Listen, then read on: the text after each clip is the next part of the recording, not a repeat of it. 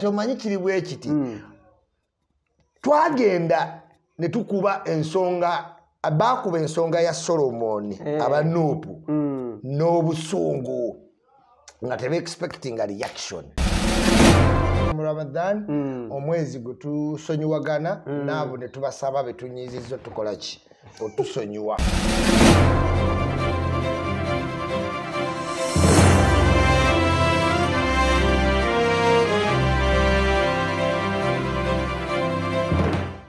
Gambo noba teri agamba tobe ya abantu mwena abebusika njagala okubategeeza nze Misa Kisemakula wano ngenda kuzo mwezi mwenda tuli fenao mu club 791 tugenda kubeera fenao nga tukubendongo paka budde ku macha saagala musigaleyo omutwalo gumugumu nga tudigida mukulika omugalo. Kale, oli ku mukutu gwa Uganda byogere yona je sinziro okubate ngo tulaba baje balire ddala nkubizo subscribe ngo sharing ngo commenting sakono kubisa mukutu gwa Uganda byogere tugamba tune mu buli mbere ko analysis ya kusa kugombulira nsonga sakono kuwa emboze saliza bulijjo side eno ze kakalamu the answer atali ku kamera tuli wabone banapa ba Viva organic natural every product bakuyamba ko kuzigula mubiri sukali pressure alusazi osolo kubatenga otukira ali ku access building Ruga Road nosolo kubatenga oyogera ko nabo ne bakujjanjaba bakozesa bibale byaffe ovacado michungwa ebintu ebyo bitasa kwata bikweta side effect so solo kubatenga ogenda ne baso kwata bakujjanja Dr. Senje bakulindiridde ngina kuzomwezi bwenda omwezi guno ku club 791 side zebusikao papa Misa Kisemakula jao kuingire 15 omutwalo tosubwa osolo kwatenga ogendawo nodigida noyejako stress wechigwera mungeri emobendera Sheikh America koma yakugeza kubatenga kuyambako kulombereddwa aina ebizibu ebyenjawulo ngoyetaaga nsonga za kwebuuza za kubatenga ovako kudale dalugenda kudale dala wonyinyini wosinzidde so kwatenga WhatsApp ngoba nokuba nobuga kiri kitya Sheikh nkangidde muti awo kitya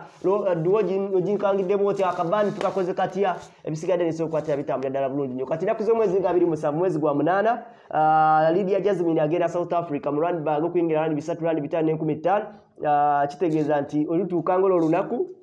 Taina kubatenga osubwa ogenda eno solo kubatenga ekintu kitambula dala bulungi nnyo tulina director wa Kombaka ali side enjaja ichuli Isma Olaxes terobadde lubi twetegekera kisibo yes sir okutandikanga okuventure tu suspecting anti chinzo bancha balwa mukago barasaninga tugenda mu Ramathan omwezi gutusonyiwagana nabo ne tubasaba betunyizizo tukola ki otusonyiwa kibaka katako okolezeza luyira olwira sira olwira lwengolozeza naye kyasangibwa nti abantu bonna bali ku media ebiseera ebisinga bali bendi ku wanuki wano side kati side erine weekuma oluyira tebaluwaki kubanga olwedde baba bakimanyidde naye kati eno wavaayo ko just yakayinja waliwo n'abasolo tukangamu bwe kategeddeako sema omusajja alumeredde ddala yes naye kati awo tufe ng'abalwanyi abali raised born for war tuba twambalirawo engoye za Spartacus abajasi ne babiri nga baliya bibiri oyimirire n'oga kati kambe ngange ekiba kikole ki omuzira afanga muzira waliwo akatambi akalala bakeba kujidde nga baba kusetinze batya akasajja yakola gundi waneno birthday nangamba nti oli Dangote ate kati munda yakakatambi agenda okukata hamu bakamuweereza ndine hamu mwakola iti tukuba teneti ne yasidi twali ne hamu mwakola iti nangamba isi balaba video gye bapeereza ne mugayo nawe sibye ebigambo byange nange mbira ababigaseemu bugasi nimwe abakoncluding ebigambo in fact waliwo kati video gye ngendo uploadingira abantu okubalaga app empya gye bayita fakes osobola fakinga kakalaamu from gundi n'eddoboozi eryerireeta nti ebigambo n'obyogera ng'olaba kakalaamu n'emimwa naye nga kakalaamu tabankomu eyo ki video bakikoledde ku gundi ono omuzanyi wa film bamuyita Tom Cruise bakita fakes technology azze kati abantu bagenda kufakinganga yaleka bakutemako egambo egambo n'agattamu muli kati omanyi kiri bwe kiti twagenda ne tukuba ensonga abakuba ensonga ya Solomon abanupu n'obusungu nga tebe expecting a reaction kati ngattawo reaction ng'omanyi twogera kati video gyesembera essira ngegenda viral kati bawulira obuki reaction nga zigenda tandika amagye gavuddeyo olanya n'afa tolanya wafa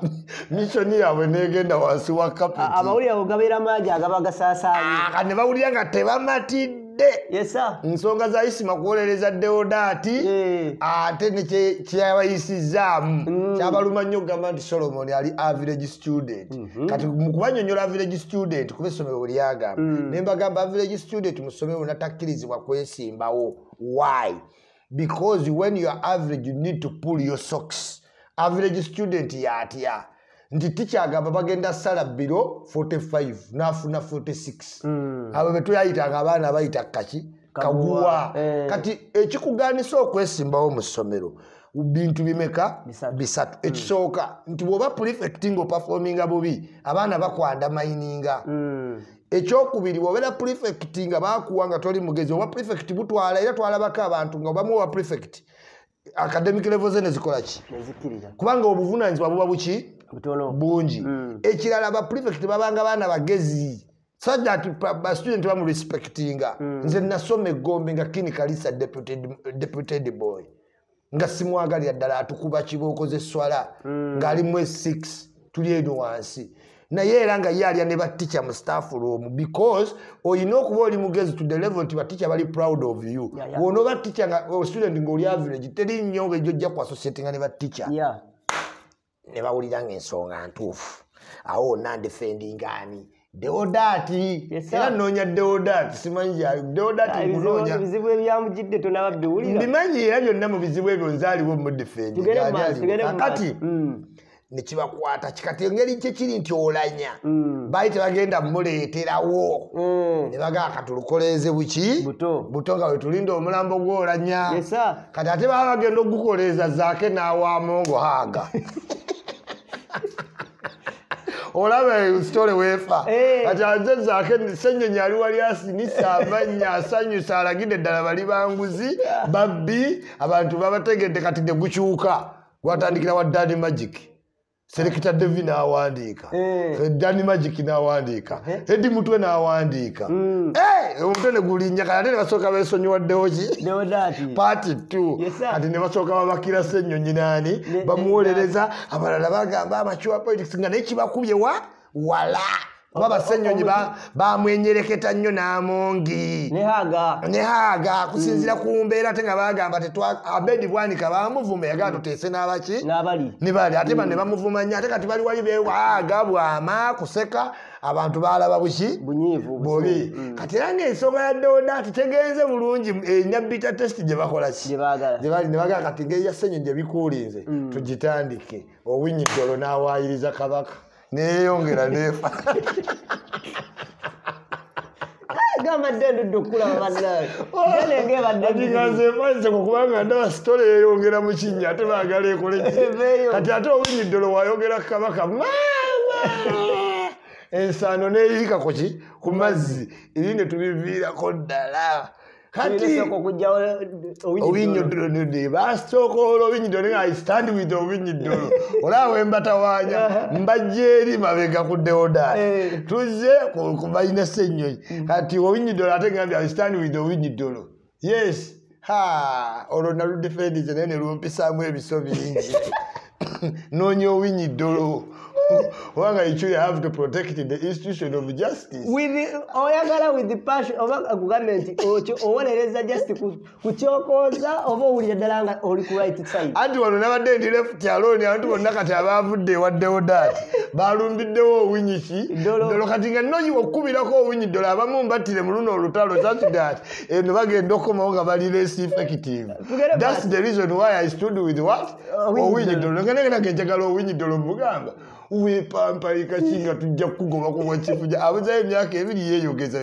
Owinyiddolo yadda yetonze olwetonda Kabaka mu nnyango togumanyi gwamusiye wansi eyo kakana ng'etebe mu buguumi yetonda n'abalugwa ne baŋŋamba nti afe twetonze lwakakodyo nuupu eganye kati tugamba Ssaabalamuzi gwe kola ki tubateegere kamudingi koze mulinde empitewo babagenda ozika mulinde enkoleki mpitewo mulyoke mubateege kati nga baagala Nuupu ekola etya anti kati kubyammwe Owiny Dollo bye yabagamba bali nti bibaakola Nuupu yabigamba Buganda Nuupu kyeyagamba Nuupu Buganda yagamba Buganda kati nga naye ayagala ebya Seattle bye mwogedde Kuolanya byonna byonna bye mwogize nammwe baagala apoloje yammwe nga temunnagenda kukola ki kuziika Owiny Dollo ye Bobi ayagala ogenda oziika anti lido obeera ng'olidinga party olina ogendayo nga speaker afudde it is waliwo wabeera ba government dignitaries unless nga wejjako kikakata ku Mpuuga nnyo but Bobi for political mileage yes naye nga kikakata ku Mpuuga yes akati awo kasita baamazaawo ne bagamba nedda tuddeyo kuki ku deodaati kubanga ensonga ya deodaati yabaluma nnyo tewaliwo bajeti ey'okuziika anti baba bazzeeyo wa deodaati balese ebifaananyi bajeti neefuluma biliyoni 2.5 bulira ne baga ate oba twandisose ne tubeera wali wabadde biliyoni ne badda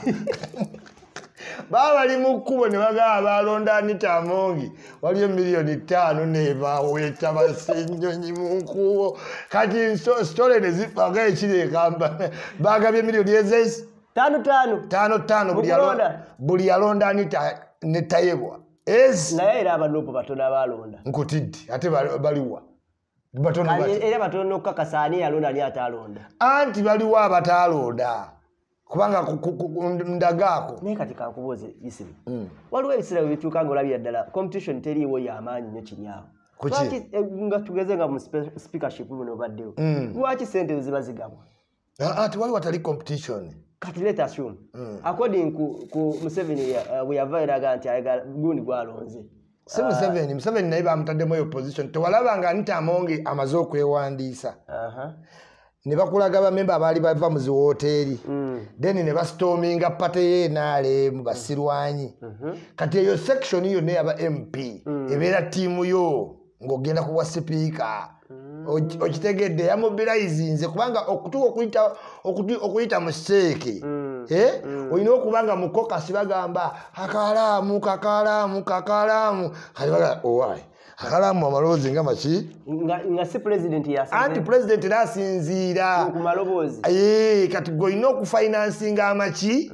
amaloboozi sajja ati amaloboozi wegatuuka walinga mangi kati ne museeke Anita talina kyayogerayo kirala president amukakka nenenga Anita kati aba alina ogawa kinaalabika kitaate ate gwe bagamba si yakola ki yagenda na majority do you get it kati yakulekerako kasi to mobilize kati batayebwa bayina tiimu yabwe ng'egye kiri nti babadde bakabakola ki bakabalonda abatolanya naffe okulonda ne kuddamu kati tiimu ya tayebwa weeri ne Anita solid kyobolaba bali abalala baali bajjayo empapula bagamba mu byesonyiwe yes kati awo emboozi wezito wezibadde ziri tubeera ku biliyoni 2 abalala bagamba nnyingi nnyo abalala ntono netubeera ne ku miliyoni 5 ezo nno tezasosodde bawa opposition nagamba 6 balina obbawa kati kankube lwaki bonna babawadde 6 era Anita yagiteekawo ne82 this is why gundi okulonda kw'ekkololo mu opposition kwali premeditated Anita agamba nti bw'owulira stole y'abasaalirwa akugamba nti this has been a democratic process unlike processes eziki basetinga president nga Anita ajja mu buyinza nti ye yajjira ku mazima n'okusinga mu president kakati ate nga waswa ate nga omuntu takola ki kati basaalirwa kusatifyinga nti Anita baamulonda ne basaalirwa baamuwa okitegeera ne bawa Joel Ssenyonyi agenda sekendinga kubanga the whole show is cosmetic kulaga nti democracy akola ki atambula kati gwe biseera bisinga tokimanyi nti opposition ye justifyinga kati Bassenyonyi sente ze balya abanupu baziraba naye nga tebalina kyakikola kyakikola nga wenagamba nti politics w'omu parliament wanjawulo nnyo ku bya pate pate mubeera mu resolution siba structure tujja muleeta atajja genda. This is politics of negotiation mu parliament. Era nagamba bali abatyenguzi nti oba baleeta ekintu bayinza okwekubamu ne bayita mpuuga chief whip weenaalemu ndeete no motion njagala eyitire ku opposition nkuweeyo mmeka onondeterayo bammemba bameka. This is why nkugamba today memba ba parliament mpuuga ayina ba loyalist mu ba MP dan Bobi Wine. Yes. Gwe tobadde tokiraba nti Bobi Wine balwanyisizza loyalist we ne bamugoba ku committee. Gwe ngolooze nalemu ye mugobye mpuuga nga yamugoba. Titokitegeera oli baleeta auditor zake auditor kati ate mweri lopu committee eyo gye bamugobamu eyaba commissioner ye ya appropriating emisaala gyonna. Kati auditor yamanya nti gundi bakuwadde billioni zino gundi bakuwadde zino ate nga zake royalist wa Bobi Wine wava mu parliament ng'agenda ebusaabala ye tibeetaaga commissioner kuba mu bufuzi abanga tiru kati ba commissioner abo boolaba ne woba opposition ne woba wa NRM. The reason lwaki tebabeera mu politics w'okwekalakaasa nti balina ebintu bye bakkaanyaako nga tebabibuulira bannaabwe bikoma mu committee eno kubanga eno appointment siki committee. Kati mpuuga waabagiriko n'omuntu ng'ate royalist we ye Bobi Wine taba safe ku ssente zitambula mu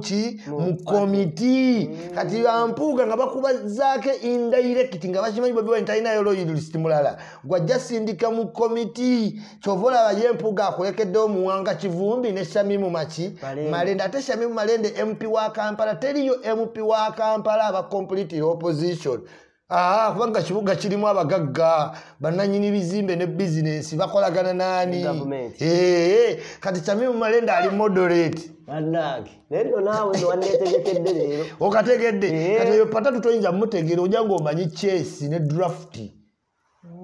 okitegedde kati mmwe mu opposition mulaba mulowooza zaake NRM Shamimu mukwano gwa Elias anti ate amuyamba ki ne Elias Lukwage kimuwangaaza mu kibuga olowooza predicting atya nti bagenda kugobamu Hussein ate tamugamba nti tulabye banene ukakkana genda mpola kuba ayina ba loyalist mu government abamugamba oyo tajja kukola. Era enseko zeyasese nga Udu Hussein bamugobye oyinza olowooza adde bayinako empalana mulabye muzungululu ng'afeese ng'agamba mwagaliza olugendo olulungi. Why? Ayina amatu munda muli amanya nti tojja mmalako. Lwaki buli Lukwago gwe yeesimbamu bamugoba? Gutobayi politics. Lukwago ayina abantu mu government abamanya. Lukwago yalwananga ne Jennifer Musisi wayita bbanga kinga Museveni agamba Musisi yanyononera bonyono. Kati wanu politics olina omutegeera nti abo balukwago bampuuga ava mu parliament ng'akkiriza ekintu bbiri wagimulaze n'agikola ki n'afuluma bulungi n'ajja ku balometa n'agamba Museveni buli ssaawa batusaba supplementary budget ya state house. Naye nga mpuuga tabuulira abantu nti state house tekitegeeza Ntebe. State house ziri mu buli regioni ate zikolebwako emikolo gyegimu. Ezo zonna state house bazirabirira bazimaintaininga oba Museveni gyali wataliiyo. Yes. Kati oza president waba agenda Kalamoji okubeerayo state lodge we bagenda ogirongoosa everyday ebeera kwa maintenance ezo ziba sente. Yes. Kati ye mpuuga takigamba muntu ku TV agambye president atwala sente nnyingi nnyo buli ssaawa asaba budget ya state house kubanga ku muntu wa bulijjo state house ye Ntebe oba Nakasero. Naye nga tamanyi nti Embale gyeri Ekisolo Fort Poto Kamudingi Kalamojja every region. Okitegedde kati goyinza ogamba nti Kabaka Masengere wagende sente Kabaka ayina amatwale buli saza. Kati olowooza go tebaga maintaininga. So ebiseera ebisinga bano abantu bakkaanye naye bamanyi endowooza y'omuntu wa bulijjo. Kati ebifaananyi byalya Ssennyonyi ne zaake ne birekera ddala abadde manya ebyo ebifaananyi byali bikolinga kankuddiremu ngeri gye nfuuse sipiika kati biweddewo nedda abantu bategedde waliwo kye tuyita good bad cop bw'ozza omusango mu nsi z'abategeevu ne bakuteekaawo nti olinda ba investigator bajja aba omu nga mukambwe nakusindika nakusika kati ono munne najja namugana nedda siwe batuyigiriza naawe omusajja tomukola ki tomusindikasindika ne babanga abayomba omu naafuluma olugi nakola ki kati ono abadde akuwolereza n'omulabanga rescue n'omubuulira ekituufu kati kumbe bali ku good bad ki kopu kyekibaawo mu bintu bya wano kati bazaako ebyo byonna agayazaako justifying nti anita leader mulungi omuntu yakagoba ku komiti wakagoba ku komiti ey'omugaso nti nakuvuma tonziriddeemu bansa sipendinze ate nga nze nzija nkugwira neaga ntya kitegeeza zaake yategedde bw'oba tobasobola beegatteko naye bali mu kooti ate kati afuuse sipiika anti kahaaga ako kenda baako kasobola okolinga kye bayita okuddiramu anti kyenkugaye nti omuntu sipiika w'omwepankako yakulira house omanyi lwaki abantu babadde bamulonda Anita Amonge abaana ba Nopu abateeka ku trips tebakyakola oli politics wa Kadaga abadde omukadde maama Kadaga abadde ne politics nga olaba Museveni era otunafuna president omupya waliwo changes zojja okukola ki tactics kati Anita Amonge yavudde mu FDC balina tactics ki mpya era kati Anita Amonge nga speaker ne tayebwa tugenda laba kubeekalakaasawo ku parliament wayi bano bavudde mu FDC banegotiator gana empuuga letayo abaana 5 bali abalala bagende ku trip kati mu bufunze katono nnyo mu bufunze opposition eringa yatekinzeeko ku party y'okufugako no kati era balinga abawulira comfortable one of their what own making yet oyo yennyini yakoze contribution 60% okumenya FDC Anita Amonge ne munyagwa yabadde abyogera kuki barometer so kati bo bawulira comfort naye nga ate n'oli yamutwala kyagenda omukozesa kyekino kyennyini banabo kyebakola ki kyebalowooza mitigate kati omalemu population amaki kati era amaanyi gabaweddemu kuba abantu bwe balaba ebifaananyi bya zaake ne Joel Ssennyonyi Simayire muliko ne Bobi Wine wabeera ku headquarter tajiragangako anti kyenkugambye nti bagenda ekkololo nga bali bavudde mu caucus of course bintu amanyi tenale mu bava mu caucus baba ne candidate gwe bagenda owagira kati Ssennyonyi lwakyalimba abantu mbu twatuuka ekkololo ntusanga bakampeininga Joel gundi tayebwa nayanti ne bajja batusaba obululu bwaffe fake era badani magic bamugamba wetonde ba edi mutoto wala bagozi page ezo ndowooza wali ku birala dani magic selector David yasooka naga tumine kye mukyatugamba ne kuddako dani magic nagamba we shall not go with the political essays please apologize edi muto natakawo comment nti nagamba selector David to trusting effecta jukira bana aboogera beba loyalist ba Bobi Wine okitegede kyenkugamba luli ku bantu ba member beyawulamu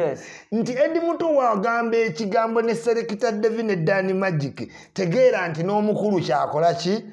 kyagamba ezo page za oba oli awo kubanga tewaliyo dispute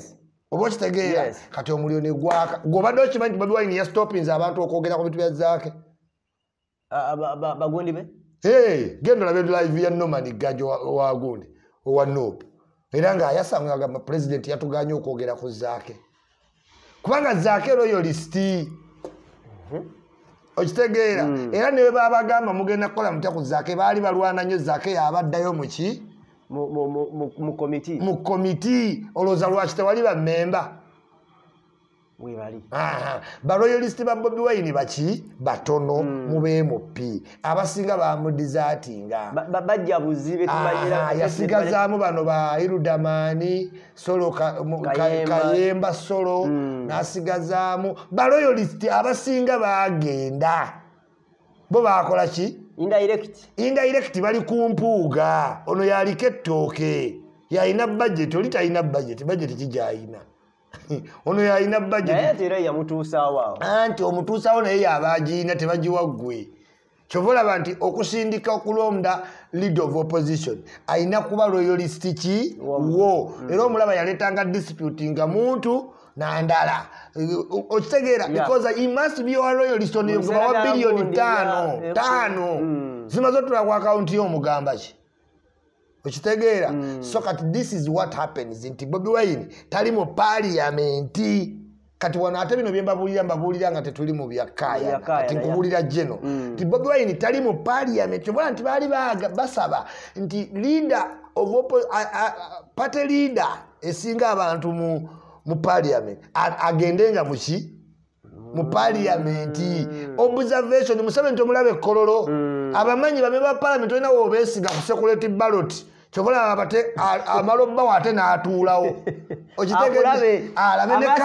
ne kamera olaba oli yagamba kamera ene tulaba sewungu kuba mubbi sewungu mubbi wa seti amalo ziri anga milioni 5 nadduka ku CBS nabanga ya breaking the news ya attention ne muvaako okitegeera nagamba amasomero bagabye milioni 5 ye nebanga ali exonerate nenga naye mbafunye akoze eki afunye so njagala otegeere nti politics wa parliament muzibu ne Besigye ekyamusuula kyekyo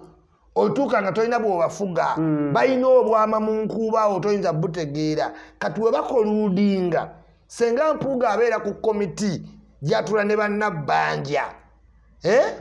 ng'ayinayo omuntu auditor nga Shamimu Malende oba Muwanga Kivumbi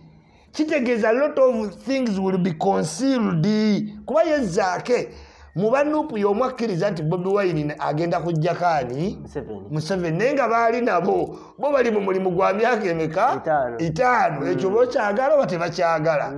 Zaake yakirina mu bwongo kuba yezaake muntu yalali ddala revolution yeetaagisa era Museveni tumukyobula Zaake alandinga mu bizibu biki ng'ate basetinze muki musetinga enkuba yonna gye bamukuba basetinga musetinge kubanga gavumenti yeekolagana ne banno abali mu opposition gwe omusajja wamwe mumutereezeemu oba okitegeera nange olaba bankubira gavumenti ekola ku pressure bloga ne boogeranga mu kagaga gwe Isma batugamba wagamba walayira bana abantu babadde you understand so they are always tasubira ati kisoboka yes nigo bote taking chances so they talk with Mpuuga gwe musajja wabadde kimuteeke muki mulayini kati naawaganyala Zaake nga musajja yeekubira nyeeri kwa Zaake muto abulamu bwa Bobi Wine bwamunyumira nga banubiyani ne bebaamu after nga bavudde wano vibe Bobi gy'ateeka kuba Bobi Wine muntu wa vibe kati emunyumira muto kati obudde bungi abumalawo ne baani ng'avudde mu parliament kyeraliikiriza ba Mpuuga bamuwanga Kivumbi basirwa Jjokoota jjukira Mpuuga alina byakkanya ne Nabbanja mu komiti Mpuuga nga leader of opposition kyobola wobeera kweyo komiti oba diplomati basirwanyi toyinza kubeera nga Ssemujunganda nti ate oli mu active ki ate ng'otula ku bwa commissioner bakomisiona babanga badiplomati nti bayinza okuyisa ekintu nga kinyiga opposition naye Mpuuga n'akisayiningako n'abaliyo ne bamala ne bagana naye obutaleeta muliro tugenda kifulumiza eno naffe tugenda kwajuwinga bwe tuti babanga balooya kati ne bafuluma mu komiti ne bajja ne balyoka bakibawa naye nga byonna byebawadde babiteesezzaako buki bulungi kati Zaake afuluma n'agenda n'abisa kati abaamukuba be banneene bakabyogera bakateesa n'afuluma n'agenda ebisaabala Bobi Wine n'ajja enkya ku mmande kuba kati Bobi Wine weapon gy'alina eri emu balabise yogerera mu public ate nga attention yagirina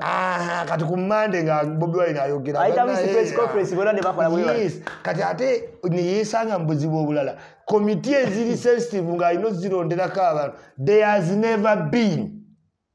a member chairman wa komiti ya park ne Kosasi yali asavinze ekifo ekyo n'asigala the same Kosasi wabula kati oyo Ssennyonyi ayagala tayagala bwe tutuukira mu June kubanga meeting abagagga bawagira ki government obudde katofuna ojjukira Munyagwa yabeerera ku Kosasi nga takyatuula mu bidiba ng'ensingo ya Munyagweti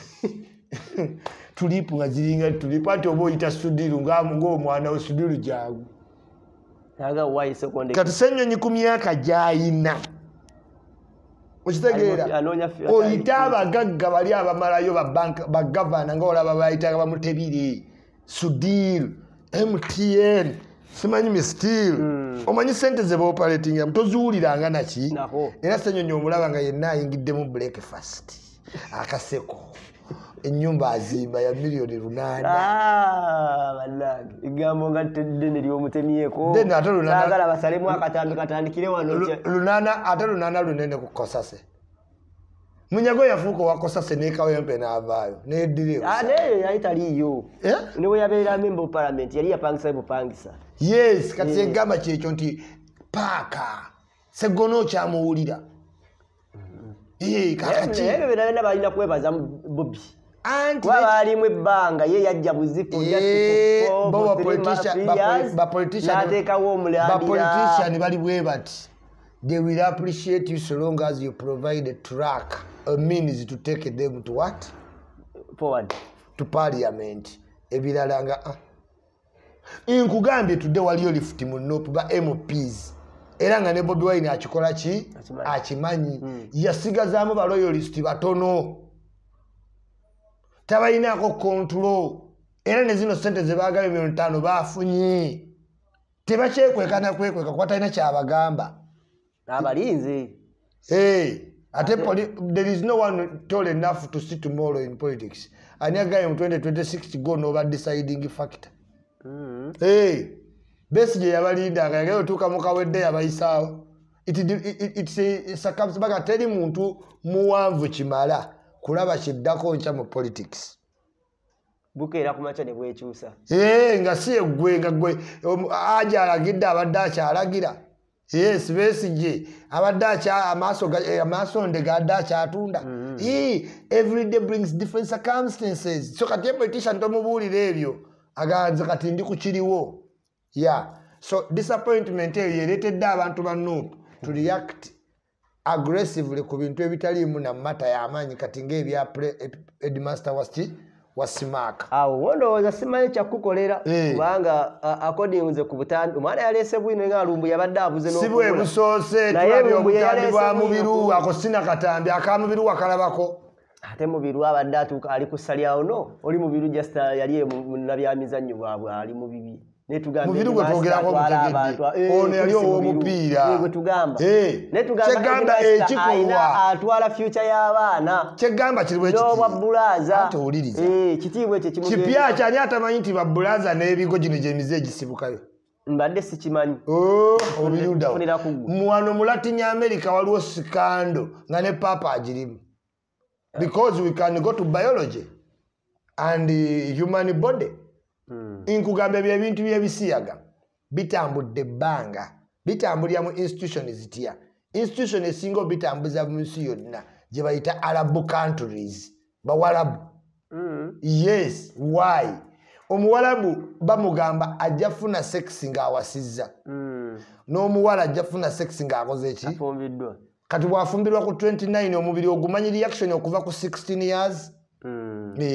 bw'oyagala omuwala omuwalabu mu Europe n'akwagala era akuwa kabina omanyirawo oli wa kabina yes nze akubuulira because tayinza kgenda mu bufumbo nga si virgin nejjukira tamanyirwa anaafumbirwa kati alina ayiribido okuva ku 16 ki years wafumbirwa ku 29 okitegedde be bakozesa toys tebazikozesa babakozesa kabina kubanga bali bajja mugamba nti ono mwatu wanga tali ki virgin so n'abalenzi olw'okuba alina linda mbaga kyova olaba badda ku balenzi ki bannaabwe abawalabu be basinga Sodoma and ki Gomora kyova abaali bamugjewo ekyo kijje ku nze ekyokubiri bigo n'ogamba omuntu nti asoma bubulaza simanyi okuva 16 tagenda bana mukazi naye ng'omubiri gwe guli nnomo ate nga mwaoperating nga mulimu n'abanaani tabo tebaagala baki basajja so this is a fallacy fenna tukimanyi what happens in the night okitegeera omuze sigwa jasibisiyaga naye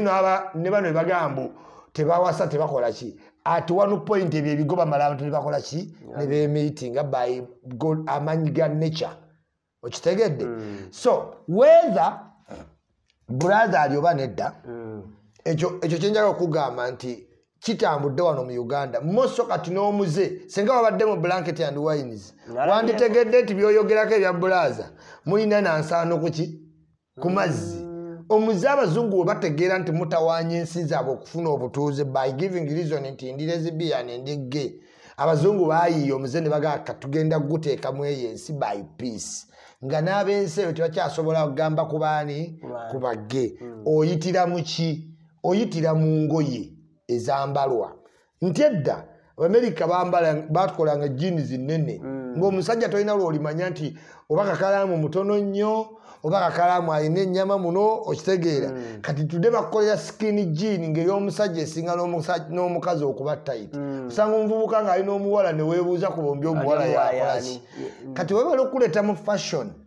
ne bakuleetera abantu ng'omanyi nti abantu bano bakola omuze guno naye ng'ebirungi bye bakola bingi nnyo kati waliyo abantu ne bamuteekawo ne bagamba omumanyiko kinga buli kyomumanyiko kya muwaana buki buwaanya ategeka bulungi emikolo apinga bulungi events ze ennungi liyalenga naye bagamba kino ekikolwa akikola nga tomulaba ogamba naye nze kayigiri kankyesonyiwe ngende n'ebirungi ebingi byakola ki olaba wootandise okuba n'omutima omuki omusaasizi kaakati ne kivaawo ne bakukolera nti omukazi aba n'ensawo ne bakolayo akasawo k'omu bulago nga edda wekyali ku pini ng'oba ne pini mu kutu nga bantu bategeererawo ne bazidisolovinga mu bantu ba bulijjo kati ne bw'oba ne pini tewali akola ki agamba kati ne kana akasawo obuta victimizinga bali mukafuule kamaanyi ba artist bakambale baani kati saazi toyinza kutegeera bo kye bakola bakita blending mixing oleme kubaako particular direction of sense nga wegambye eya pini nga mwolowooleza kati mix mweri ojalaba omuyimbi palasa akayina ate palasa omufumbo ate olabe kati kiku confusing naye somehow kitulanzi ki ratinga baleetere parties simanyi nyegejege blanket and wine simanyani ebaweki eddembe do you get it kati mwemugero tuga ku kyaba bulaza munagenda otumaliriza ku bulaza nga bagamba it is even world freedom oba okitegeera si kiwagira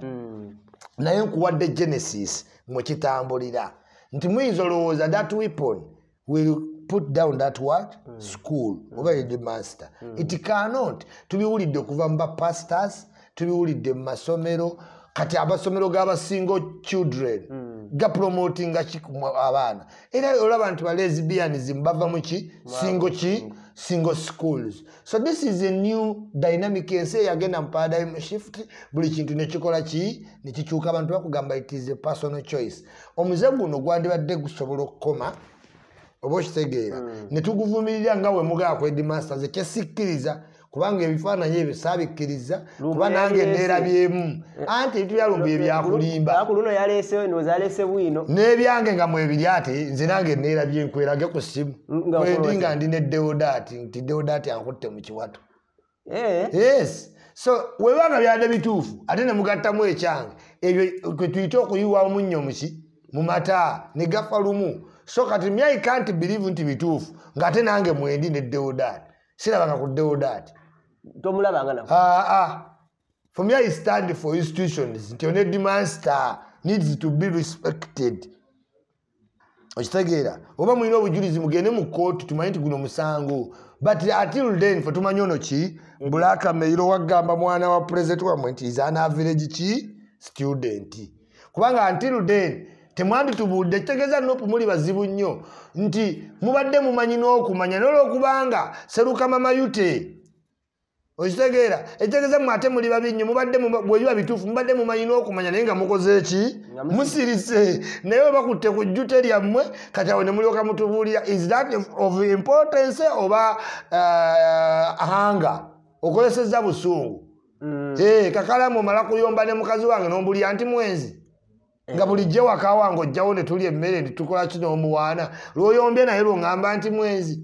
I may take it as being reactionary yes so bwe muba nti ebifaananyi bulijjo mubiyina n'eryo ebbanga where you protect mubadde mu promoting omuze kubanga by keeping quiet ne bwe babassa omuntu n'osirikira amazima bakukwata obstruction of justice kati mwabannupa babadde balina ebifaananyi tubajajinge tutya as promoters oba ababikkirira omuze oba tubayite baseruka mama yute okitegedde so for me kyekyo kyembagamba nti ogw'omuze wano e Uganda mungi nnyo abazungu bategeera nti buli muze bw'ogugaana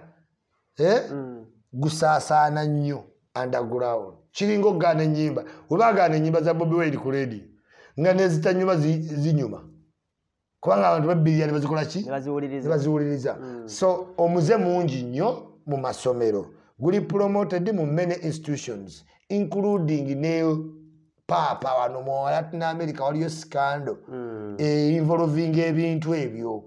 wagendako ne mu blankets and wine nze Isma emikolo gy'aba socialite mbulemu ffe ba socialite ba Kampala kayete wamulabako olwo nabalaba nga bali awo begayirira okuyingira simanyi balina ejuniya we simanyi nze era balina ejuniya ate babeere bameka nti ku boda bajjako babiri boda bajjawo simanyi balina bye bakubira simanyi DJ Nimurodi